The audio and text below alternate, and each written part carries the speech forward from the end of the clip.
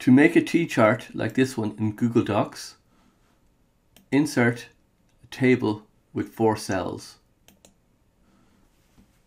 and then copy in your headings,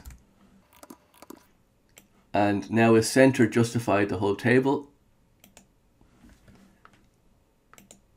And now what we'll do is we'll go to table format,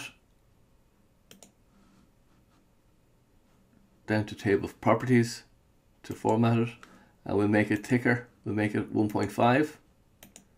That makes the outline thicker. Now to create the T shape, we go into every cell, click here, click on the top bar, and then go up to the toolbar and put it at 0 point. Do the same on the right bar and put it to 0 point. Same here on the right bar, put it to 0 point. Click here, and then on the bottom bar put it to 0 point. And I'll just do the others very quickly. And that's how you do a T-chart in Google Docs.